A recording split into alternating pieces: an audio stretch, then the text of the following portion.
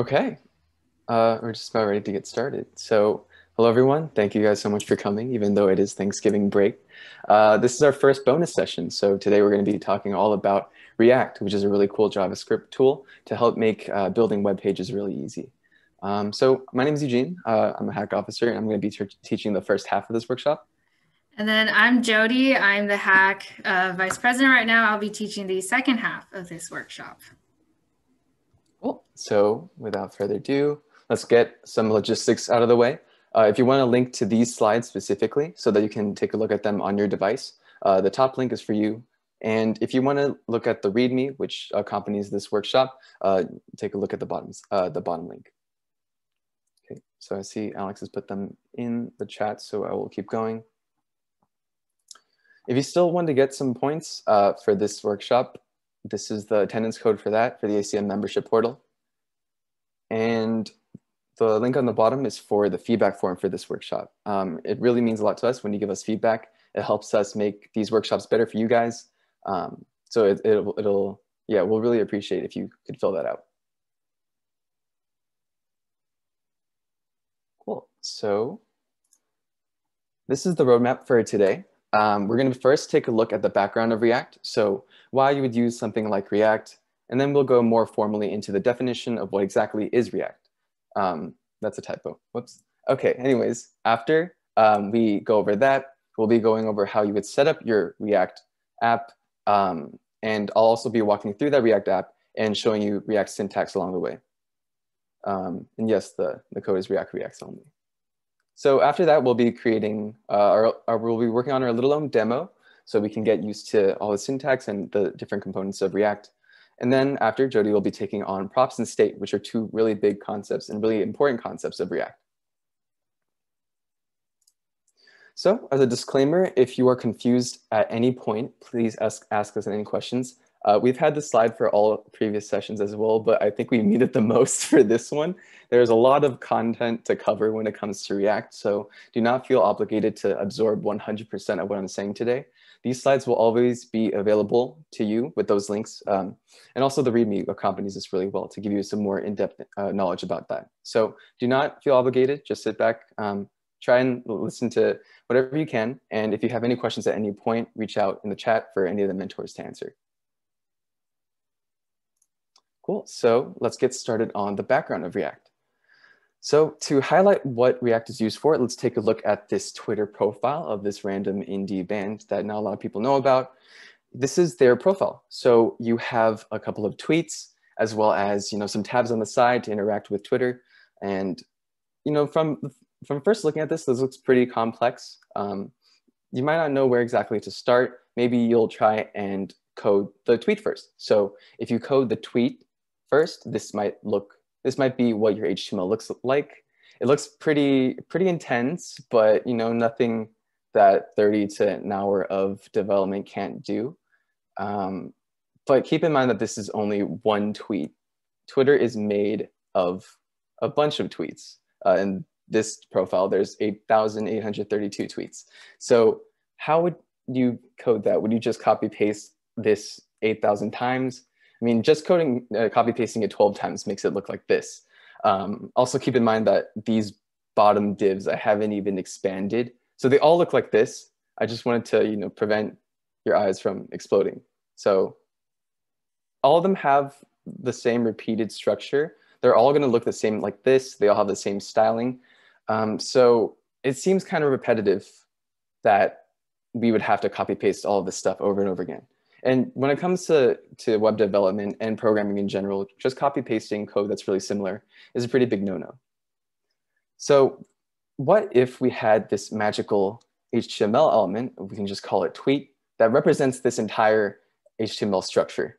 And the HTML itself is all the same, and we can just pass in different details about it, such as the name of the tweet, of the person who's tweeting, the username, as well as the actual content of the tweet. And then this HTML element will magically produce all of this HTML for us over and over again for us to reuse. If only, right? Well, actually, this is exactly what React components do. And it goes exactly down to the syntax. This is exactly how you would use a React component that's called tweet. And using this syntax, you're able to just do this over and over again and slightly alter the details of each component so that each will look like a different tweet. So with this knowledge and sort of thinking about this web page in terms of components, we can actually break down this complex user interface into more simple bite-sized components. So let's take the tweet, since we've already been looking at that. Each of these will be its own tweet component, and you could just pass in different content. So this is the lyrics to their new song, and this is the attachments for a couple of images. If we take this idea of components even further, we might even see that this entire web page can be constructed of different reusable components. So on the side, each of these buttons can be a tab component. So each of them has an icon representing what the tab is responsible for, as well as the name of the tab. So all of these can just be one component that you define one time and just slightly alter the content each time. Similarly, the top shows the header component, which has the username, the number of tweets they have, and a follow button. Because you can imagine there's a bunch of different profiles on Twitter, and it would be really difficult to do the code or the HTML for that over and over again. So components really come in handy for taking this complex UI and building it up using bite-sized building blocks, which are React components. So let's take a deeper look into the tweet component. If we think of this as even more components, we might actually notice that this could be broken down even more. So this tweet component can actually be constructed of even more components. So this profile picture is a profile pic component. The content of the tweet can be its content component. The icon bar is an icons component. The user component on the top, and finally the options component on the side for you to open more options for what you can do with this tweet. And every single tweet will have these components that it can reuse over and over again. So this introduces a really powerful idea in React that components can be used to create other components. So again, all these building blocks come together. You start with very small pieces that are easy to manage, and then you just build them together as if they were Legos almost, until you create complex UIs that look intense, like really beautiful, like Twitter. It is pretty mind-blowing. It is all components, always has been. So with that out of the way, we can get into a more formal definition of what React is specifically. React is a JavaScript tool used to build user interfaces, or UI. Something cool about React is actually created and currently backed by Facebook. So it started out as this internal thing back in 2011 that the Facebook ads team used to create a more streamlined system to manage their code because it was getting more difficult to do that. And the popularity of it sort of boomed, and they decided to launch it to the public. So now all of us are able to use this tool that makes it a lot easier and more efficient to build web pages. And like I introduced before, the core idea of React is using reusable code via components. So each component, you only have to define one time, and then you can just use them over and over again and slightly alter the component, slightly alter the content every time. And this makes for really interactive and efficient UI. Something else that React does is that if it notices that some underlying data of one component changes a little bit, it will automatically update that component to mirror that new content. So you don't have to manually refresh the page like you would usually do in normal HTML.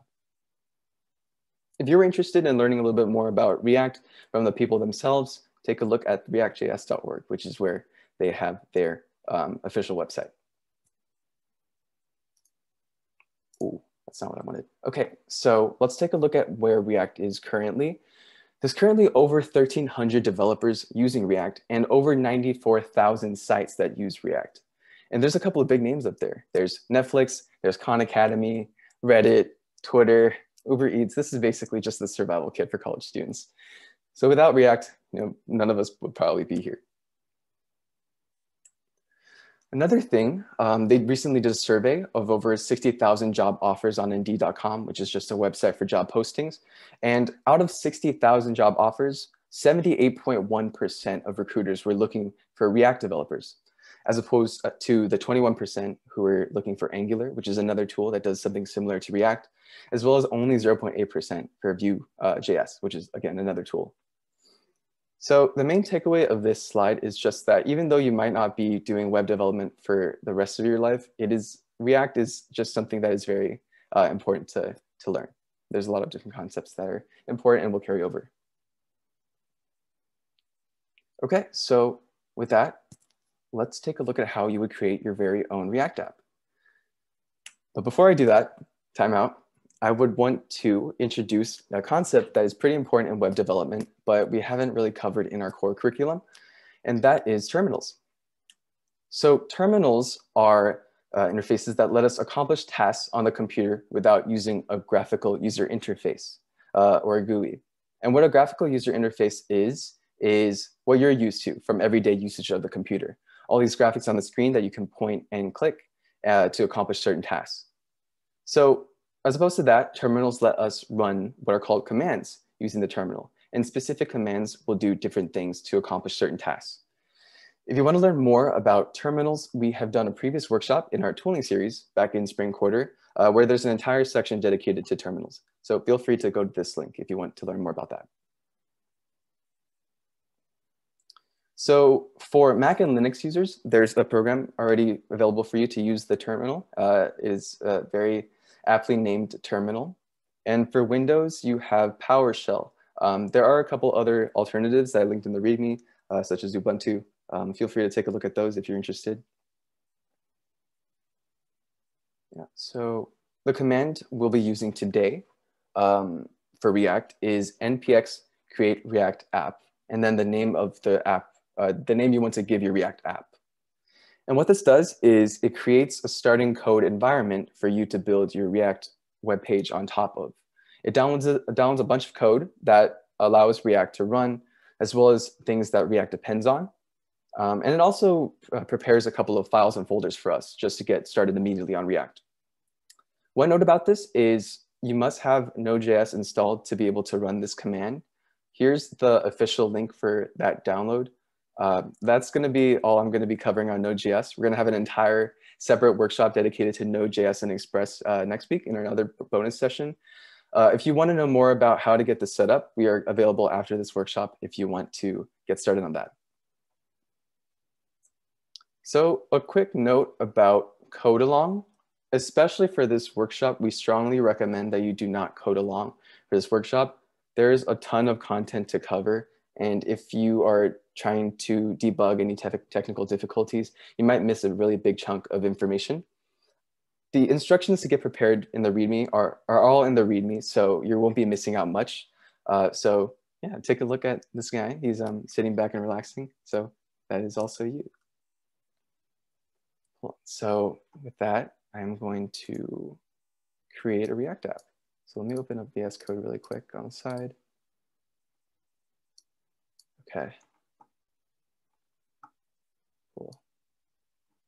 So to start a React app, it's convenient to just open up a fresh window for VS Code. And then from this point on, you are going to, and what VS Code provides you with is a terminal right in VS Code. So it's easy to look at both your code and the terminal. And the way you open that is by going to Terminal and New Terminal. Is the font size okay, by the way?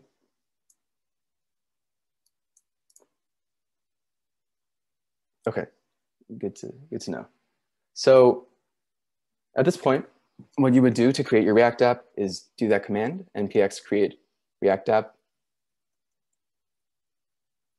and whatever you want to name the app. So I'll just say it's demo React app. And then at this point, what you would do is press enter. I'm not going to do that because this download takes a lot of time. You're just going to see a bunch of progress bars and loading as React downloads all the code necessary to run React apps, as well as creating those pre-provided folders. So imagine that I click this. Assuming everything goes well, the screen that you should see is this one. And what it'll say, I boxed the most important areas of information. The first box says that it was a success, thankfully, and it created this app in this specific location. So this is the location you want to open VS Code in to work on this stuff. And then the next one, I've highlighted the most important command when it comes to working with React apps, which is npm start. And what this does is it starts the development server. So what a development server really quickly is it just provides an environment for you to really conveniently work with saving and updating the web pages. We're going to be taking a look at what exactly it is in the demo. So sit back and relax on that one. Okay, so before we get into React syntax, let me actually open demo React app that I've already created. Okay, so I haven't touched anything in this app. This is everything that that command create React app will provide for us. The most important ones are the public folder, which has the HTML file and a couple of other pictures. Yeah, they like tooting their own horn. So here's the React logo. And there's also the source folder, which has a bunch of JavaScript and CSS files. We're going to be starting our journey on app.js. Okay. So the first thing you might notice in app.js is this function. It's a weird looking function, not only because the name of the function is capitalized, but also because it looks like we're straight up just returning HTML, which I didn't know was allowed. So what could explain this weird looking JavaScript? Well, let's get into React syntax. So what you're looking at, first and foremost, is a React component. So this is exactly what we've been describing in the beginning. This is actually what it looks like. This is a functional component. A point of distinction is that there's also something that exists called class components. They both effectively do the same thing in React, but we're only going to be taking a look at the functional version. And at least for the functional version, that this is the syntax. You have the component name, which is app in this case, and you also have a return statement. But let's address this return statement because I have, like, what exactly is this? Is it HTML? Maybe JavaScript on the side is making it a string. But what it actually is something new that we're working with in React called JSX. So what JSX does is it extends the syntax of JavaScript to allow for these elements that look like HTML, but actually aren't. What they actually are is that they describe what the user interface should look like to React, and then React will take care of making it, running the JavaScript, running the DOM manipulations to actually make it look like what the HTML would be. A point of distinction is that JSX produces React elements, not HTML elements. And that just means that, behind the scenes, it's actually doing JavaScript as opposed to HTML. So this is a completely valid JSX statement. This is the JSX, and JSX can be stored into variables just like any other variable, like a number or a string. Something else you can do in JSX is you can directly put JavaScript expressions into your JSX using curly brace notation. So let's take a look at that. Let's say we have a variable called name, and I just store my name into it.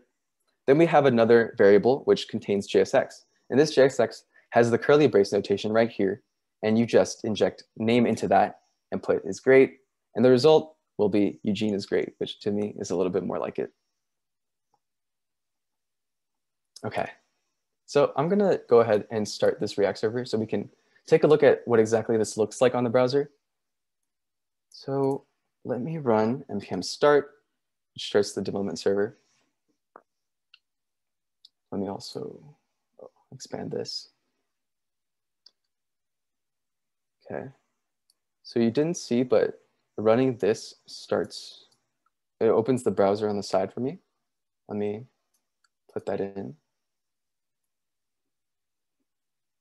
So this is all being done automatically using npm start. I didn't have to open the file. It just opened this browser for me, and it already shows all this content. And this is all content that React has put inside here. It's all this JSX right here. And it's just like starter code, just to let you see that it's all working. Something about development servers, which I'll highlight right now. If we just change the content slightly and we hit save, you'll see that the terminal is giving us this compiling message just after saving. And then it says it compiled successfully. Let me pull this up actually. And then I didn't have to refresh this page, and it already shows this update right here. So that's something cool about development servers. You don't have to refresh the page every time as you usually would.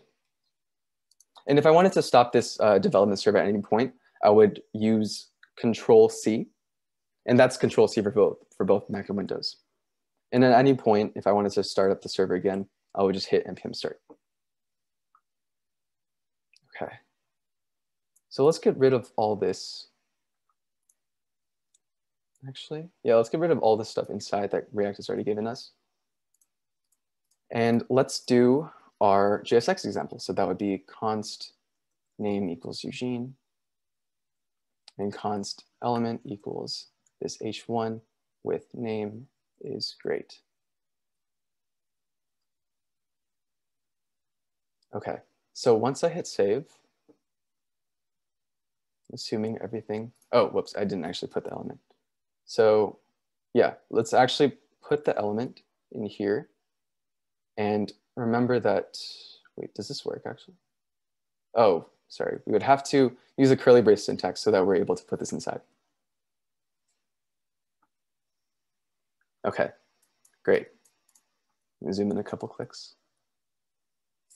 Okay. So there's a question. Everything that needs to be rendered will be in the return statement for the app function. Yeah, exactly. So everything that's in the return statement is what the component will display. Okay, so remember that I said that you can insert any JavaScript expression in here into the curly braces. So that means it's not just limited to strings. Instead of putting a string, I can put like some math, so 2 plus 7. And it would show 7 is great. I can even take this one step further and just put a straight up function in here. So let's declare an arrow function, and let's just have it return my name again because I'm incredibly creative. And once we save, oh, I forgot to call the function. So once we do that,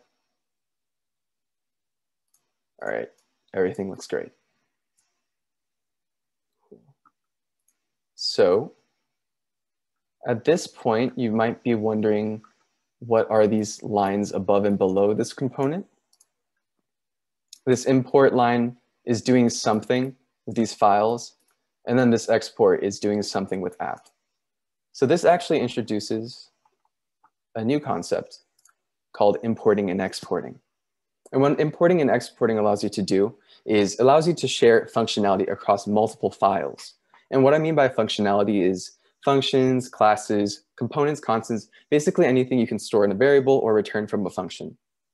And using import-export, any functionality that's exported in one file can be imported in another file. So this is just like a simplified version of what we've seen with the app component. If we export the app using export default, we can import it from another file using this line, import app from /app. And this / is a special notation just to indicate that the file or the folder that it's looking for, sorry, I was right the first time. The file it's looking for is in the same folder as the file that you're currently in, or the file that you're importing from. Okay, so let's take a look at this in action. So in the top, it's importing 2 lines. One is logo from logo.svg, which is just a picture of their React logo. It was used in the app component previously, but since I deleted that, it's giving me this warning that's just saying that logo is never declared, but its value is never used. So I can go ahead and actually safely delete that line. The next line is import app.css. And this is just the CSS file that's associated with this JavaScript file. And it just applies a lot of rules that get displayed on this page, which is why this isn't the basic Times New Roman font that you always see. You know what? I actually missed the Times New Roman. So let's get rid of all this style. We're going to be simplifying this later on. So, okay. Oh, it's because it's in another CSS file as well. I'll be covering that later on. But all the alignment is gone, so we can tell that something actually did happen, which is good. Okay. So this app component is getting exported, but it also has to be imported somehow because all this stuff is getting displayed, so it has to be doing some extra stuff. And the file that's actually importing it is this one, index.js. So index.js, as we should expect, imports app from /app, but it's also doing some other stuff. It's importing index.css, which is the the CSS file that, yeah, it should be giving it the pretty font right here. Just to make things a little more simpler for the demo later on, I'm going to go ahead and delete this CSS file to make sure that we're only working with one CSS file. So let's delete that line. Let's save. Okay. And let us, I'm wondering why the font's still there. Oh, okay. So since we're not using the CSS file anymore, we can go ahead and safely delete it. Okay, so let's save one more time. Okay, so there's a couple more things it's importing on the top. It's also importing React from React, which is just the location of all the React code that will help us actually work with React apps, as well as this thing called React DOM.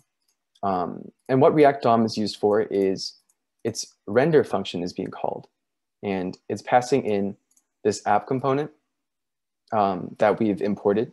And this is how you use components, by the way. We're using this HTML-like syntax. And then the second parameter is looking for this HTML element called root. A couple things out of the way really quick. This component that's surrounding app is something available in React that just gives you more conveniences. It tells you, gives you some good helpful warnings, as well as tells you if your functions that you're using are outdated. But besides that, it doesn't do much. It doesn't do anything to the styling. Another thing to call out is this report web vitals function that React has provided for us. All it does, as it mentions in this comment right here, is it measures performance in your app, but it is entirely optional. So just to make things a little simpler, I will delete that too. Okay. So yeah, let's dive into this render function a little bit. Keep sliding the wrong way. Okay, so rendering is this concept of how React updates the DOM using JavaScript DOM manipulations to match your React elements to what the JSX would look like. And the way it renders is through this function that you just saw, react.render. And the first parameter is the component you want React to render. And the second parameter is the HTML element that you want to render on. So in this render function, it's using this JavaScript that you might recall from our session 3 workshop on the DOM. And it's looking for an element that has an ID of root. So in order for that to actually work, you would need an HTML element to have an ID of root. So that would look something like this, an empty div with an ID of root. This is what is known as the root DOM node in React. And it's just the starting point for rendering. So it'll take this HTML element and it'll start running DOM manipulations on top of this HTML element to make our React page look exactly as how our React components have specified. So let's try to find where this exists in our own file. So it's looking for this element called root. That's actually in this index.html file available in public. So if I scroll down, it is right here. So this is the element that React will start rendering on. Okay, I've talked for a long time. Are there any questions?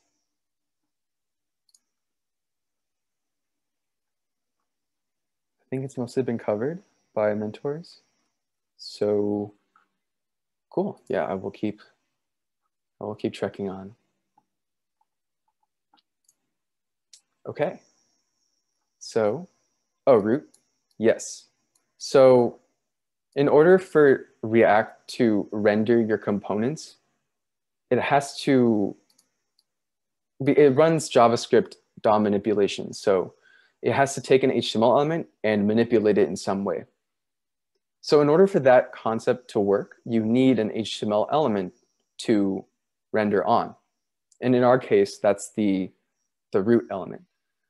So yeah, right here, ID of root. This ID could actually be anything you want, as long as you are specifying that ID right here in your second parameter of render, so it knows where to be rendering on.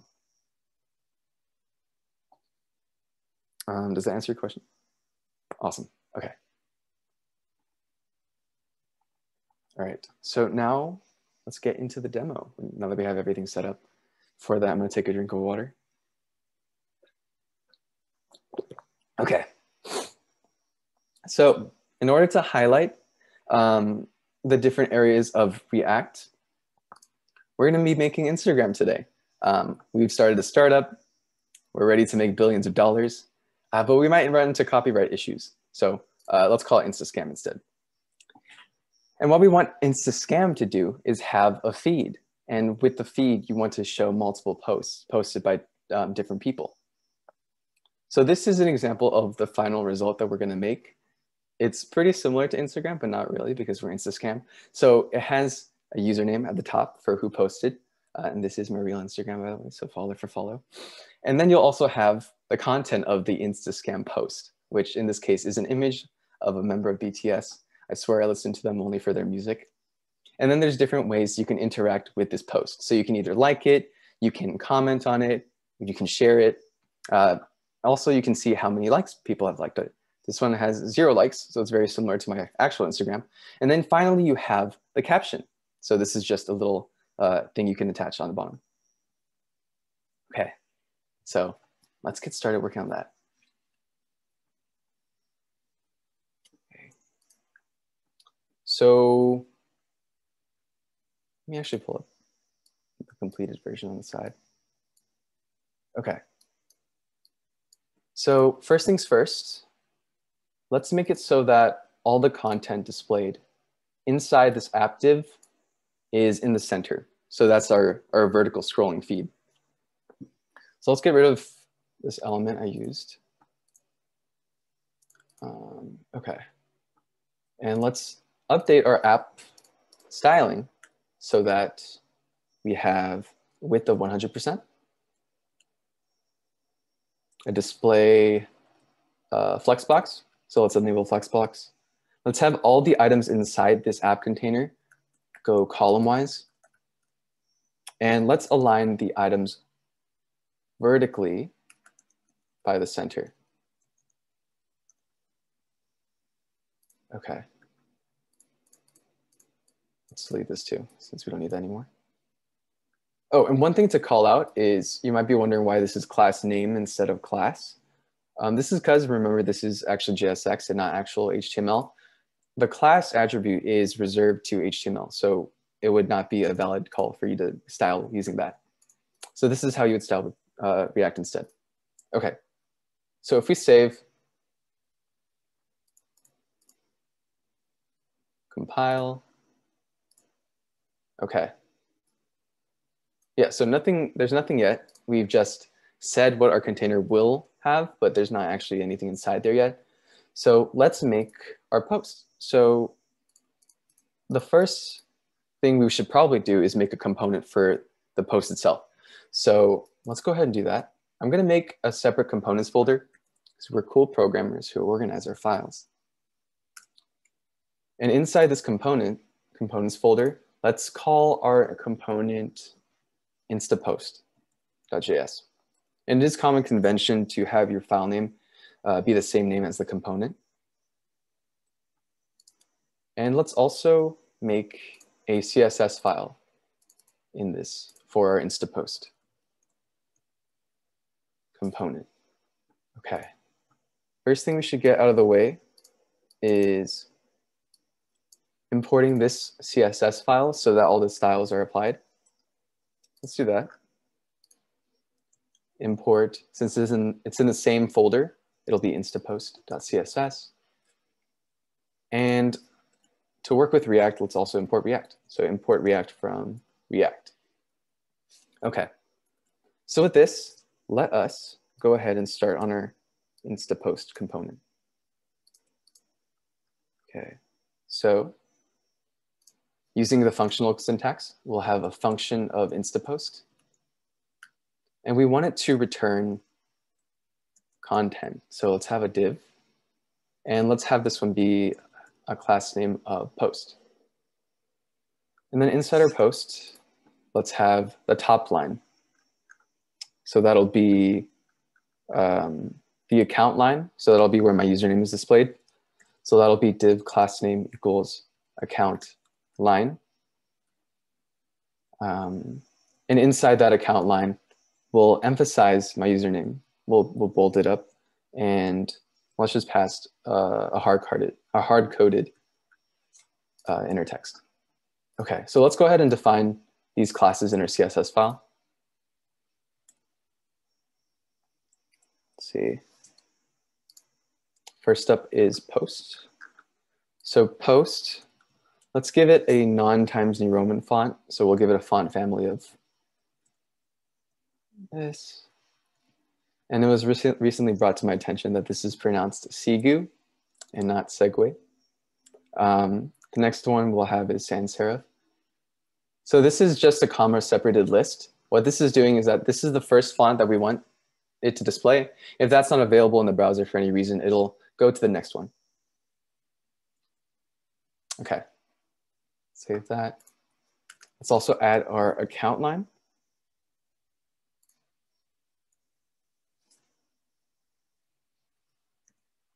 And let's just add a little bit of spacing inside of it to make it look a little prettier. So let's have it have a padding of 8 pixels. Okay, so you may notice right here that it's telling us that InstaPost is declared but never used, because that's exactly what's happening. We declared this component, but we don't really do anything with it because React DOM is rendering the app component. But if the app component does not contain this component as well, it won't render this component as well. So let's go ahead and fix that. Let's make this component accessible outside of this file using export default InstaPost. Okay, so once this is good, let's import it in our app.js file using import InstaPost from this will be in the components folder and InstaPost. Okay, and with that, we can now use this component as if it was declared in this file by calling InstaPost.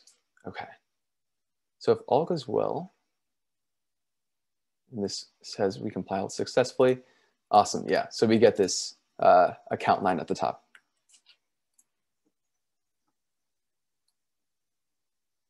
Okay, oh, is it Seago? Shoot, okay. I'll learn eventually. Okay, next up is the actual image. And yeah, let's go ahead and do the image and let's do the icons too. All right, so the image will look a little something like this. It'll have a, oh, before we do that, we have to first get the image. So the image I'll be using is not available yet. It is available in the completed project. So I'm gonna go ahead and open that up on the side and copy paste it over here.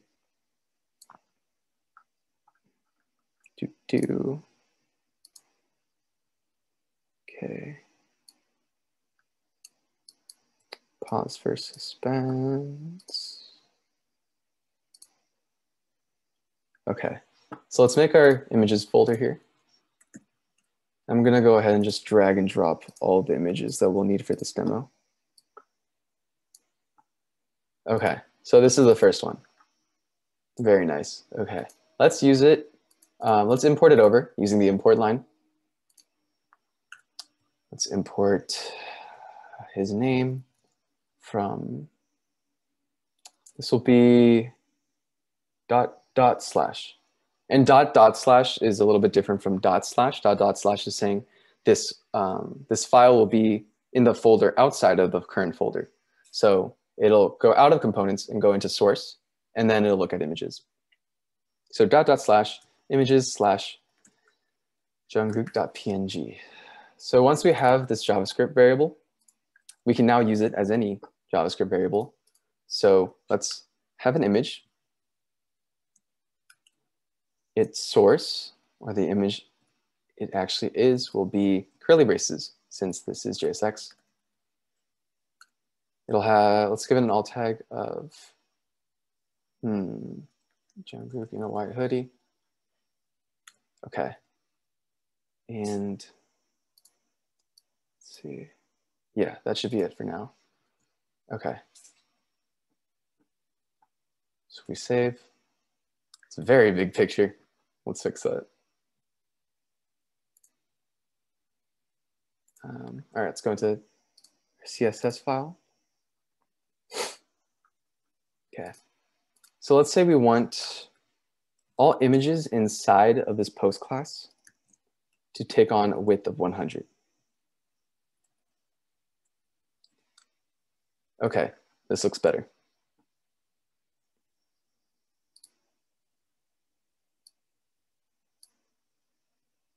Are there any questions so far? All right, we're good to go, I think. All right, let's wrap this up. The final stretch. Let's add the icons, the like count, and the caption. Okay. So let's make a container for our all of this stuff actually. So just the info that the Insta Scam post will have. So let's have a class of post info. And inside this container, we want to have another container for the icon bar. And let's actually get these icons. So these are the heart, comment, and shared pictures. So let's import them the same way we imported our Jungkook. So let's import heart from /images/heart.png. Let's import comment and share in the same way.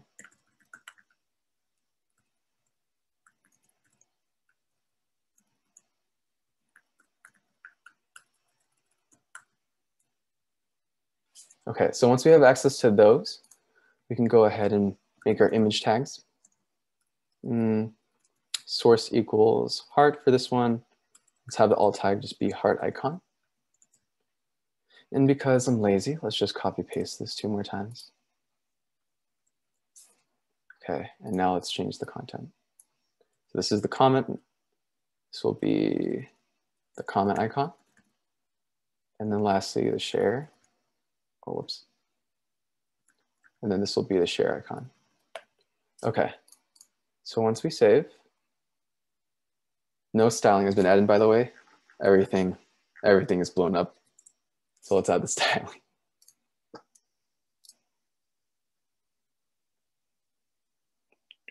Okay, first up, let's have our icons have a display of inline block.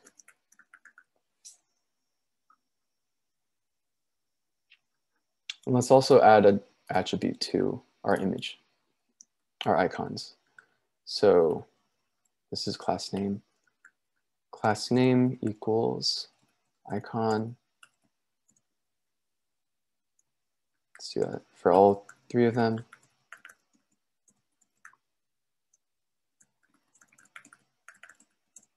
Okay, so now we want all our HTML elements with class name of icon to be inline. Let's give them a fixed width so it's consistent among all 3 icons, so 30 pixels. And then lastly, let's give a padding of 4 pixels. So once we save that, and also save this, hopefully things start looking a little nicer. Yes, okay. All right, things are coming together. This is nice. Okay. Last up, we have the like count and the caption. So let's just do those really quick. Let's make another div for our likes. Let's say this got 100,000 likes. And then let's add the caption div. So first it's the username. And then something I would probably say. Okay, so once we save and update. Great, okay. Yes, this is all coming together now.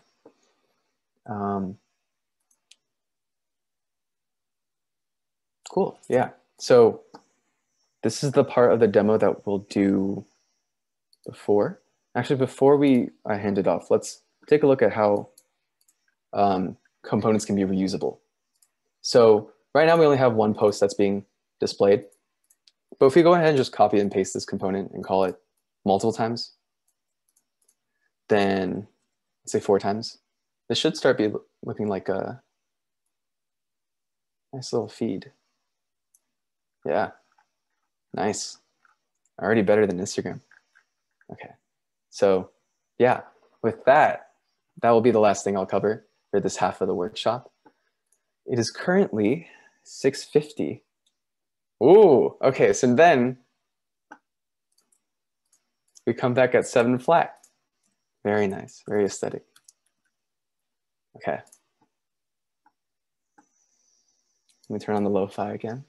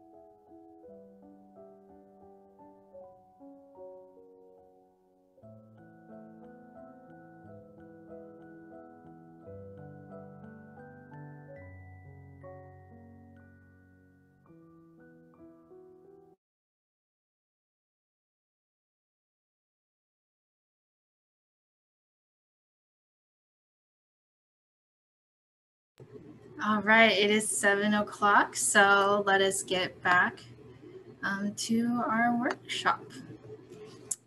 Okay, so let me just pull up the code that we had before, and I will split screen this. Also, can everyone see my screen all right?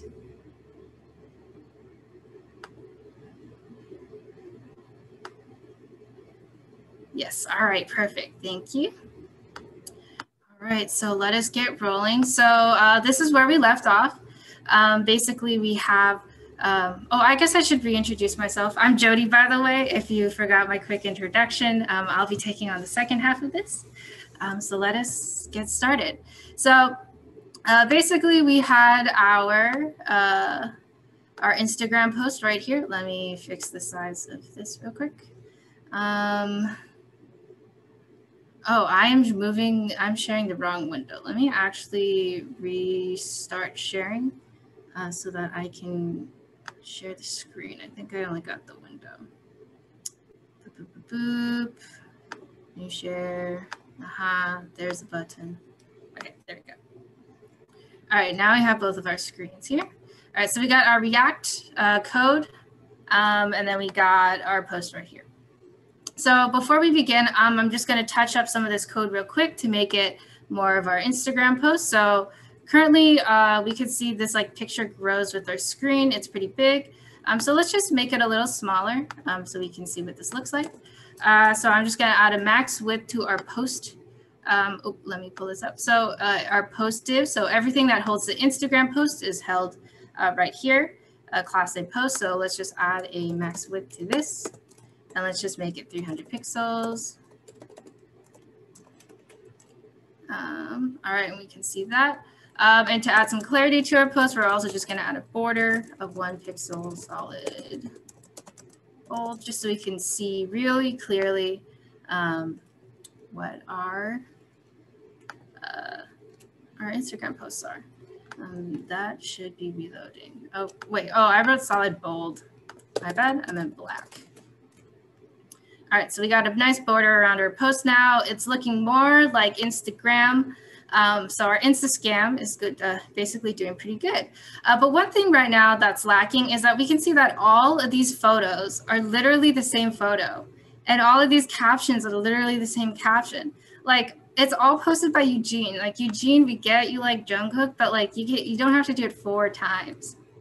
All right, so what we want to do is be able to sort of customize each of these Instagram post components, right? We got 4 of them in our app.js, which is being rendered, or I got 3 of them right here.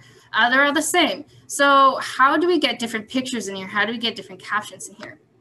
So let us figure out how to answer this very, very important question, which is how do we not hard code component content? So like, why would you look at 1 picture of a Korean idol when you can look at more? All right, and to do this, we use something called, oh, too far. Okay, before I spoil what we have, let's look at a simpler example. So let's say we have this really simple component called Singer. All it does is return, say, string BTS. Of course, in our app component, we can put like Singer, Singer, Singer. And then when it renders, you're just going to get the same thing 3 times. But I don't really want that. Like, I want to somehow change our function component. I want to be able to do something like this, where I can specify like the specific artist I want. So, you know, I'm a pretty big IU fan. I also listen to Twice. Like, we can't just have Eugene show his love. I also have to do this too. So I'd like to do something like this, where I can pass in, you know, BTS, IU, Twice, and then the component will show my customized singers that I want. All right, so how do we do this? We use something called props. in React. So what exactly are props? Let's take a look. So in every React function, there is a parameter called props, and that is just the little pink parameter here. And this props current parameter is actually an object containing all of the data that we passed in. So in the previous example, I had like artist BTS, IU twice. This props component will contain all of that information. So let's look at a more thorough example of this. So here's one more new component. It's still pretty simple. All it is a div. It says like it's called idol. It's got the name of this idol, in this case IU. And it's also got the age, in this case 27. But I don't want to actually hard code this, right? I want to be able to change sort of like what this is going to say if I want to pass in a new singer and their age. So that's where we use props. So so to use something like IU and age 27, I have to pass in this props parameter right here. So we'll say props, and then we're going to access that information just like we would access a JavaScript object. So recall that I said props is actually an object that contains this information. So if we actually broke down what props looks like, let me turn on my pointer. I realized I didn't do that. All right. So when we look at what props looks like, we can see it's just an object and it contains this exact information. We've got name, which is the name of this one prop that we passed in. And we also have age here, and we can see the data matches, IU, and then 27. So when we actually render this in our browser, we'll see that it actually replaces props.name with the name we passed in, and props.age with the age we also passed in. So this is what is going to make React really powerful. Of course, we can also add in more singers with their ages here, and we can see it'll also update with their name. And we no longer have to hard code those values. Now, if you're thinking in your head, this looks kind of familiar. I know in JavaScript, we have, say we have a function, I pass in a parameter, and then I call that function, and then I say, okay, instead of passing in like just a generic, like a hard-coded name, I'll pass it in as a parameter. You say Eugene Jungkook in the console, it'll print out as Eugene and Jungkook. React components are very similar. So we have our function component right here. Looks very, very similar to the regular JavaScript component, except it has JSX in it, as we could see by the P tags here. And we pass in props. And this props is going to have a name property in it. So if we said like hello name Eugene, hello name Jungkook, React will actually render both of these. So it's very similar to just regular JavaScript parameters, but in this case, we're using it for components instead. And so this is super powerful. It's going to allow us to actually customize our components. So let's actually go and do this for our Instagram post now. And while I head over to that screen, feel free to drop any questions in the chat. All right, let's head over to that. Split screen. Alrighty, so okay. So what are some things in this Instagram post that we want to change? And we can see here, I don't want to, let's look at this. I don't want to hard code this account name. We can have many different accounts in our Instagram, especially when we're scrolling through our feed. We don't want to hard code this image anymore. I'd like to also not be able to not need to hard code this caption. Every image is going to have its own caption as well.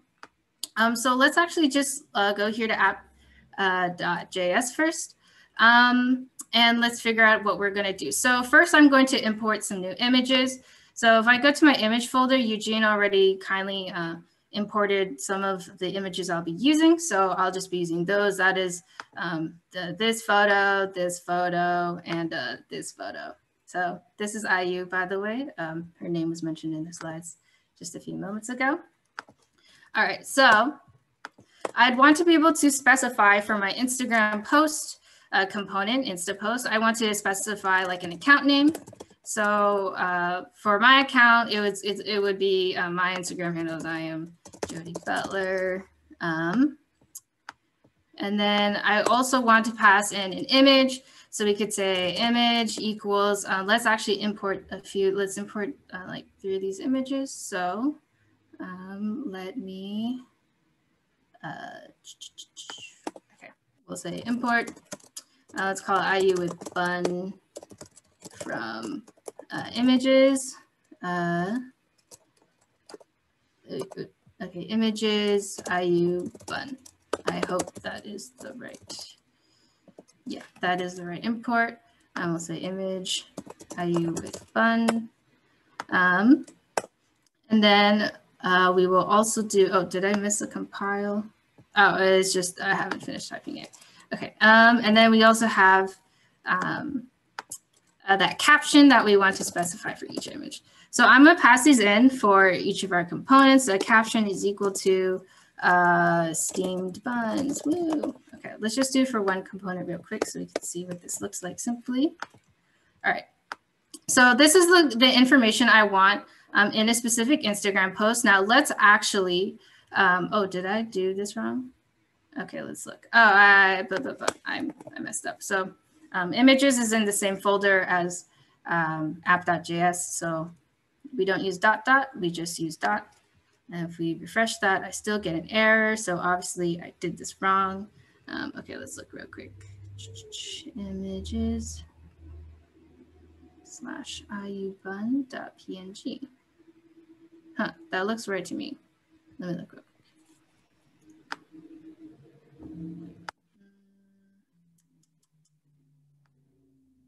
.jpeg, is it really .jpeg? Ah, there we go. Thank you. I can obviously tell the difference between PNG and JPEG. I'm very literate. All right, so this still shows Jungkook because we haven't actually put our props component in our Insta post. Thank you, by the way, for that. So let's go to our Insta post component. I will collapse this so it's a little easier to see. So we have a few things hard coded here. One of them is glow, Eugene's thing, but I want to put in mine. So I do props.account name. And if you're wondering why account name, it's because when I pass it in here, the prop I specified was account name. So here as well, we say props.account name. The other thing I want to take out is the image. We're going to pass in props.image. I passed in image because image here, we pass it in. And then the caption. So let's go to the caption here. Let's change the account name. So props.account name, and then the caption. Say props.caption. All right, and so when this renders, everything should look like this. Yeah, and we can see it now says I'm Jody Butler. It's got the image I wanted here, and yay, the caption steamed buns. And I can do this for many components. I don't have to do it for just one, obviously. That's what makes React powerful, is that we can keep reusing components and putting in new data. So let's put another one here. Let's say like Jawodi Lin. Let's put in a new image. I'm going to import both of these images. We have import IU cute from images IU cute. Let me make sure not to mess up the .png. That one is in fact a PNG. Then we have IU funny from images. Remove this, images. IU funny.png. So I'm just importing some images right now. Oh, that's a JPEG. I did it again. All right. All right, so let's import those images and let's put those in here. So we got IU cute. The caption for this one should be, wow, she is perfect. All right, and then we can add our third image there, IU funny, Let's also change the account. It's because it's definitely not me again posting these things. So like, yeah, it's definitely not me. Got to change the account name, new caption, put some hearts. All right, so as we can see, that, I don't know what happened. All right, so as we can see here, we have 3 different Instapost components, and I'm passing in data through these props. And we can, if we recall correctly, that's just going right through here, props, and I'm accessing each of these properties like account name, image, caption, just like I would with a JavaScript object, because props is indeed an object, so props at account name. In the source of the image right here, we got props image, and then the same with the caption and the account name. And if I look in our browser, we can actually see that all of these have rendered. So this is what makes React super, super powerful is we have not only just reused code, but we have customized it as well. So let me look at the chat. Oh, yes, it looks like, okay, do you have to import every image or is there a way to avoid that, like passing the name or location of the image? So there is a way to pass in the name. I'll just give a quick summary. What you would do is you have to put in the public folder and access its path. We're not going to cover that today, but there is a way to do it. Maybe one of the mentors can drop a brief explanation in the chat. But for now, if you have a few images, it's commonly good practice to just import it straight like this. But yes, if you have any other images, there are other ways to do it. I'm just not going to cover that today. All right. So this is cool. We've got our component, but I'm all about simplifying code here. Let's also look for more places to simplify code. So recall that earlier Eugene had mentioned in Twitter, components can be made of components. So if I look in our InstaPost component, we can see there's some code here that is in fact repeated.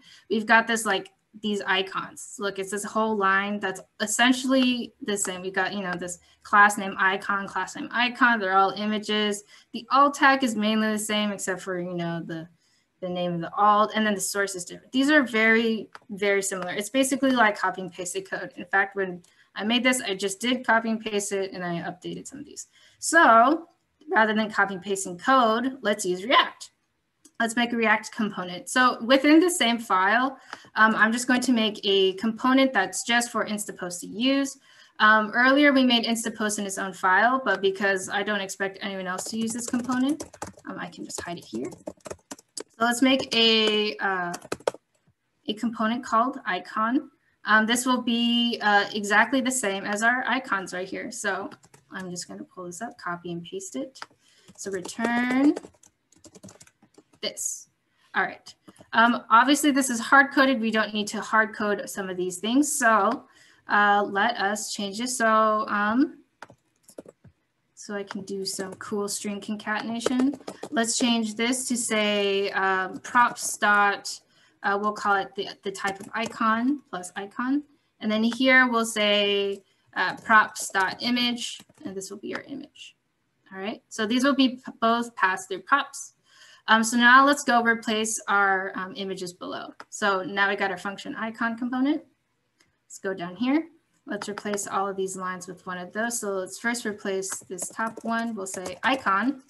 And then recall that our props that we need are icon and image. So icon is going to be the name of the icon.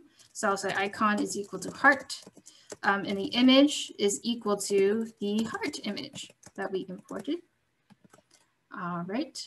And then let's just get rid of this line. Let's do the same thing for these other two. So I will just real quick copy and paste. And let's change this one to comment.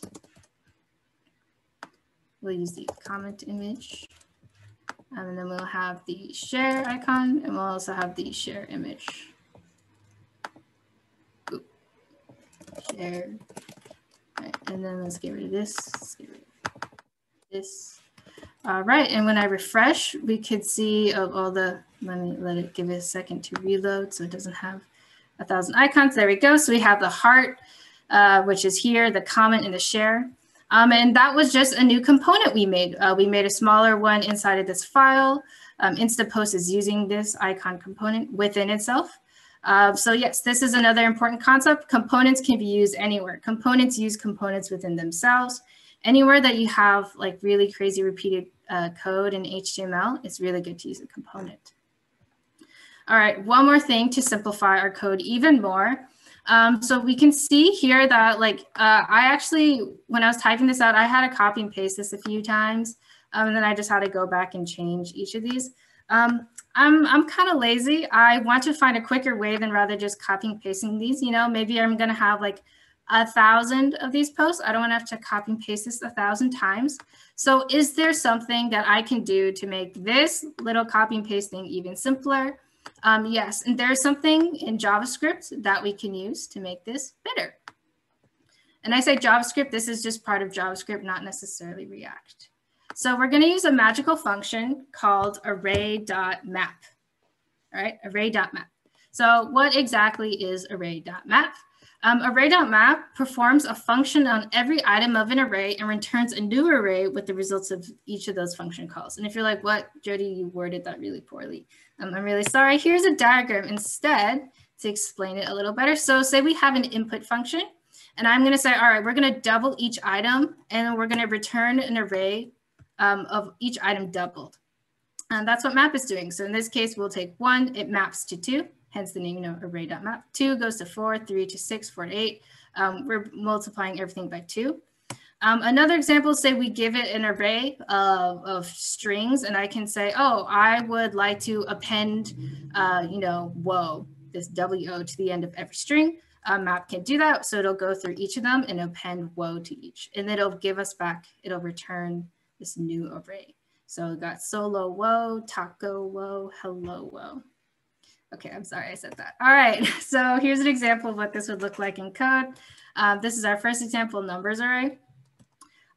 Let us call .map on this numbers array. So we have numbers and we call .map specifically on the array of our choice. And then we pass in a function. So .map takes in a single function. You can remember this is just the arrow function. This function is going to be returned or performed on every single item. And within this function, we can see a parameter here. We can name it whatever we want. In this case, I just named it num.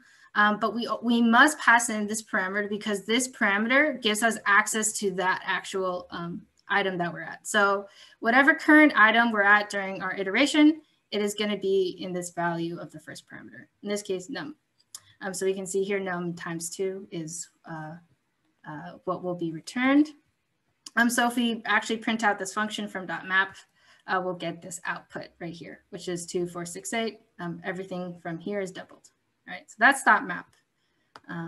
Yeah, so this is just a cool JavaScript trick that you can use to make your code simpler. So let's actually go back here and do that for here as well. All right, so here we have like these repeated Insta posts. Let's actually turn this into a list and we can just render that list of Insta posts. So what I'm going to do is I'm going to take out all of this data. This is the only thing that's different for each of these components. I'm going to put it in an array. So let's make an array. I'm just going to call it like post info. And we're going to set it to a bunch of JavaScript objects. And these are going to contain an account name. So the first one is I'm Jody Butler. And then image would be you with a bun. And then caption is Steven Buns. And then I could do this a few times to have all of our information that we need for our posts. I believe, okay, so it was Jody, then it was IU, what was it? Cute. I think I said something like, wow, she's perfect.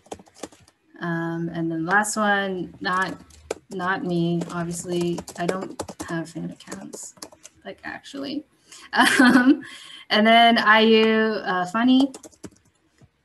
All right, and then the caption was it's just hearts. All right. So let's basically take this array of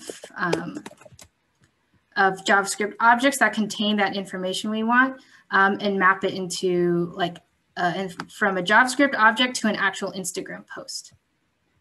All right, so what I'm going to do is I'm going to put some curly boys because we are now using some JS hex.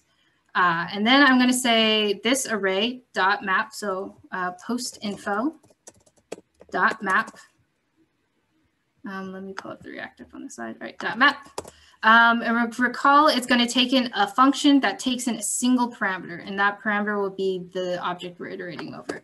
So we'll just call it the post, so this specific post.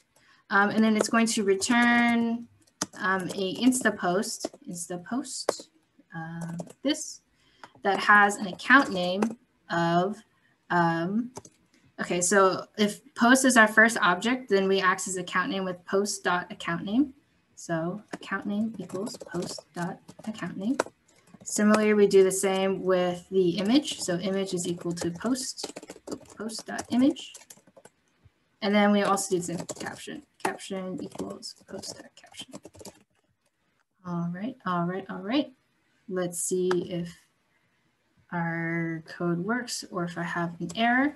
It looks like it works. It looks exactly the same as before, but we've used a simpler function to simplify our code. So as we can see here, just a quick run through, post info is an array. And I'm going to use .map to turn every one of these objects and give back a Instagram post instead. So post represents each of these objects, right? At each iteration. And then at each iteration, I just want to access the specific property. So at each iteration, I get an object and I dot whatever I want, dot account name, dot image, dot caption. I pass it into our props. And then we return this entire thing and put it in app.js and it renders. All right, so that is like part one of what's really cool about React. And then we use a fun JavaScript thing to simplify it. All right, let us get to part two, which is state. So now we're done with props. Let's move to state. Okay, so what is state? State is going to allow us to do even more cool things with React. All right, so what is state? State is data that is managed, like set and updated within a component. So like what are some examples of when we use state? It'd be when we update a like count or adding captions. Those involve data that is changing. If it's a like count, you're just updating a number. If it's captions, then it's going to be like like an array of captions that are being comments that are being added. All right, so how would we use state? I've been kind of using it high level. State is actually just an API that is provided by React. So what we're going to add to the top of our file is this use state. If you're wondering what is this like funky, like curly boy syntax here, what I'm doing is I'm just specifically extracting this one function from React. So we're going to be able to use it and use state. So let's actually just dive right into what it would look like in our code. I think that'll be the best way to introduce this. So back to our code.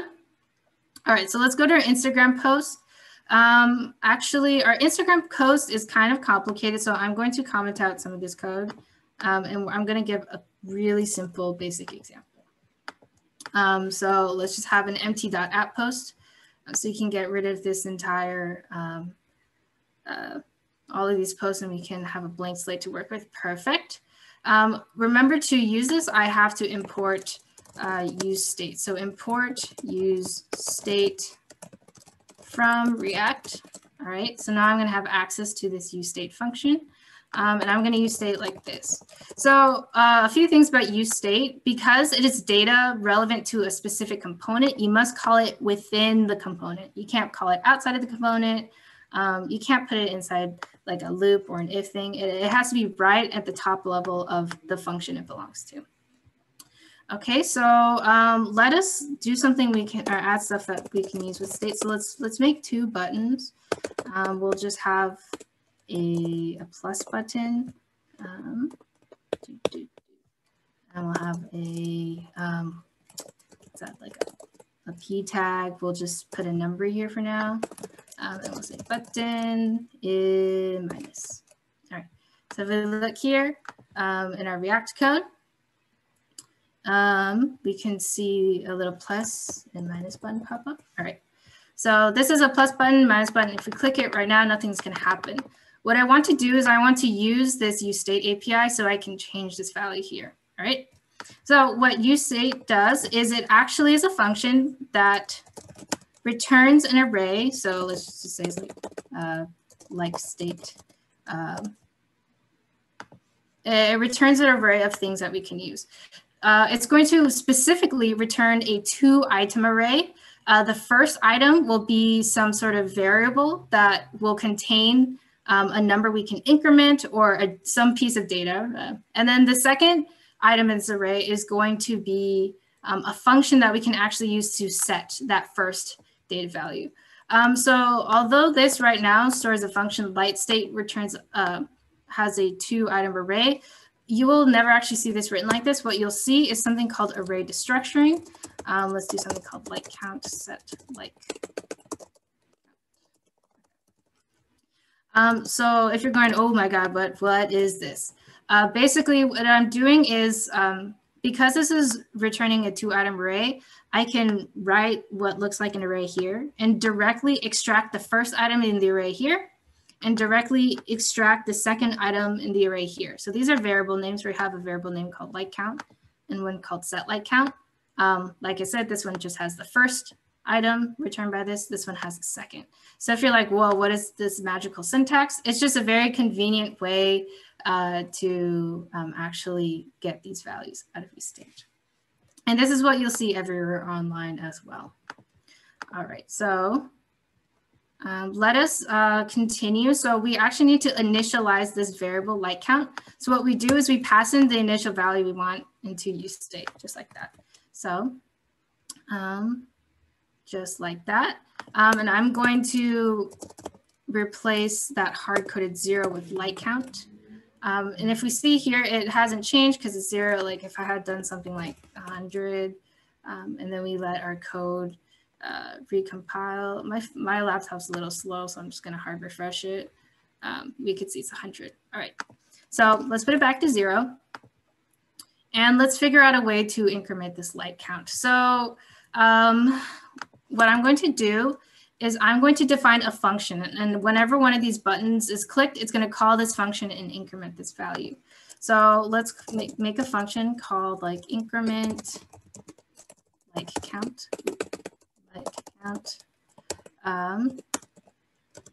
Like this. It's going to take in no parameters. And then what it's going to do is it's going to call set like count. All right, set like count.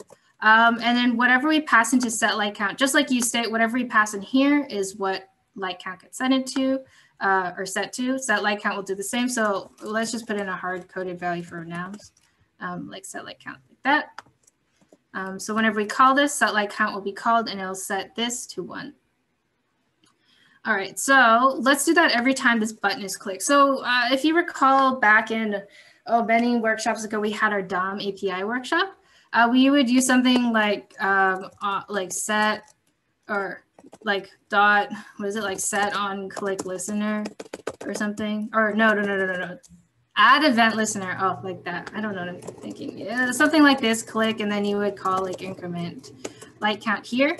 But there is actually a better way to do this. So in HTML, many of our elements already contain this one really cool property called onClick. And what it takes in is a single function to call every time this specific component is clicked. So like very, very convenient. In our case, we can just click this button and we can call whatever function we want. In our case, we want to call increment like count. So increment like count. And this should work now. So if I have our React app going, if I click plus, it'll actually set this to 1. And because I hard coded it, it doesn't increment more. So let's actually change that to increment by 1. So we'll just take the previous value of like count and add 1 to it. All right. So if I get this going, you can see that it just keeps incrementing every time I hit plus. So pretty cool. We can similarly add one to the minus button. So if I just made a new function called like decrement like count, I could do, instead of like count plus 1, I do like count minus 1. And then we go to onClick equals like decrement like count. So this is pretty cool. We can now increase and decrease this one value we have in the middle of our screen. Yeah, pretty cool stuff. So let me just do a quick summary of what's happening here. You're probably going like, this is kind of magic. Like what is going on here? We're just calling functions and setting values. So let's do a quick rundown real quick. So when we get here, we say useState. We're going to initialize like count to 0, the value that we passed in here. And then we're also going to get a function that's going to allow us to set like count. All right, and then now we go down to our actual function. We render like count in our p tag. And then we have these on-clicks that call one of these functions here. If we call increment light count, if we click this button, it calls increment light count, this button, decrement light count. And then when we call increment light count, we're going to call set light count, and that's going to increment the previous value by 1. And what React is going to do is it's going to say, hey, I realize light count is changed. We just called set light count. There's a new value. Let's re-render. So what it does is it re-renders this entire component really fast. We can't really see it, but it re-renders it so that it displays the new value. And that's what's going on with this. If there's any questions, just drop them in the chat. If I need to slow down, you can also let me know. All right. So now that we have this in mind, I'm going to, let me just real quick, I'm going to comment out these, or I guess I can leave these in. I'm going to uncomment out our posts. And let's change the light count on our posts. So let's have our Instagram post come back. Yeet, there we are. Let me zoom out. Oh, I just zoomed out my chat box. Okay. All right, so we have our Instagram post here again. So let's do the same thing for our Instagram post, and let's change this light count. So where are we going to use state? We're going to use it inside our Instagram post component, this Insta post component. That is because likes is specific to each post, right? So like I said before, we need to import use state from React first step, right? So I've added this line to the top. And then here, let's start a light count as well. So let's make a variable called light count, and then set light count. Oh, that's interval light count. Okay. And then use state with the initial value we want. Everyone's posts start at 0. If you're like Beam, all my posts also stay at 0 because I have no friends. I'm just kidding. All right. So where do we have our hard-coded likes? Right here, we have 0. So let's not hard-code that. Okay. And if we refresh our page, we're going to see nothing has changed. It's still 0 likes. If we just want to be sure, like, yes, this is in fact working, we can change this to like 1,000. And we'll see that this will change to 1,000. There we go. All right, so now let's rip off Instagram, right? Because we're Insta scam. So what does Instagram do to like photos? You tap the image, right? Who actually hits the heart button? Because I don't. All right, so let's set a click function on this image. So we have our image here, which is responsible for displaying this image. Let's add an on-click here. On-click equals, and we'll call a function called increment light count like we did before. Increment light count. Oh, I typed, yeah. Pretend you didn't see that. Okay, and then let's make a function called increment light count, increment light count. You can see the browser is mad because I didn't define it yet. So let's define it now. So what do? We're going to call set light count to change that value of light count. And we're going to put the value that we wanted. So it's going to be light count plus 1.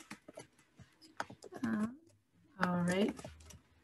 And then if we fix this, refresh.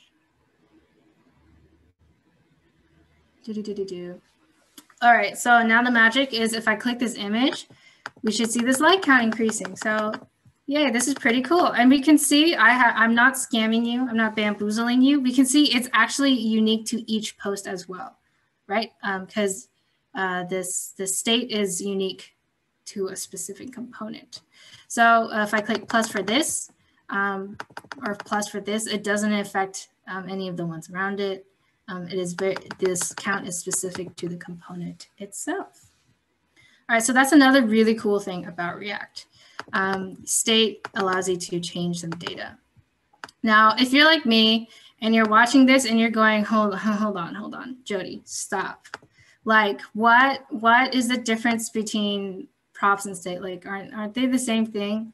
Like you just you pass in some data and then the component renders it. Like what is the difference?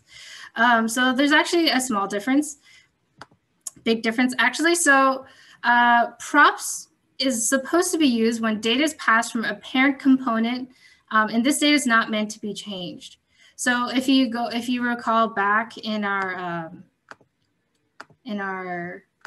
code here, this app component, which is the parent component to Instapost, is passing in the data to Instapost. So it's a parent component passing in data to its child. And this data is not meant to be changed. So everything we pass through props, we just display it. We don't actually manipulate it. We don't really do anything with it. We just display it. State, on the other hand, is data within a component. So if you notice in our code before, I said useState goes within the function itself, not outside. And this data is supposed to be changed. It's supposed to be updated.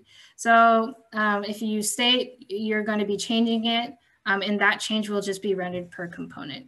So quick summary, props is data from parents that's not meant to be changed. State is data within a component itself, and that value, that value will be updated and changed within that component.